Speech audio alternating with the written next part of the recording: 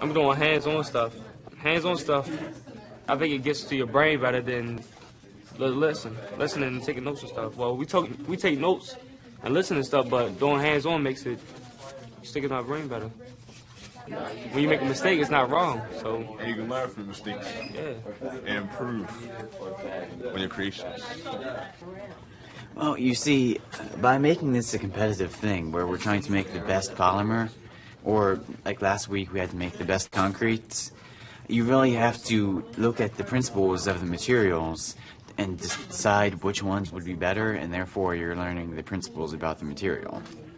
This has only opened my mind more to the possibilities of being a scientist or an engineer is what I want to be, though. But, of course, an engineer would need to know about all these things because you can't design aircraft without a knowledge of how materials behave.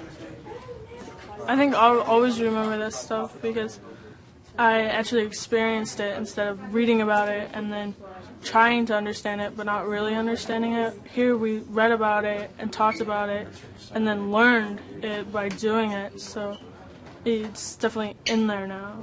It's like I'm living science, not reading about science that has been done by someone else. I'm learning it for myself and I'm making my own discoveries.